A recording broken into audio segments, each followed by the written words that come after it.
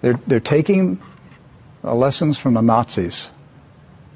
But Rick, we can't say that now. The State Department has literally just changed their definition. Oh, yes. Yesterday. What did I just do?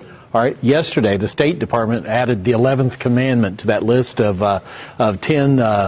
Definitions for anti-Semitism. One of the new one they added yesterday said you cannot compare Israel to Nazi Germany. Okay. Nazi-like activity. Not Nazi-like activities. Yes. Excuse me. All right. Mike Pompeo, everybody at State Department, listen up.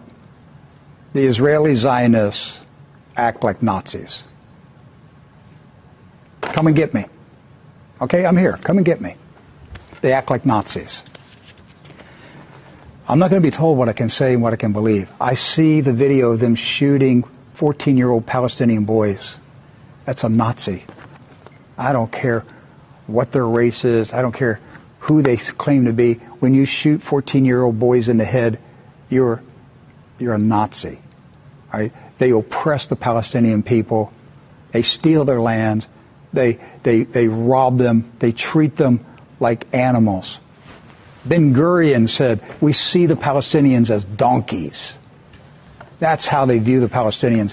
And I will tell you, State Department, the Israeli Zionists are Nazis.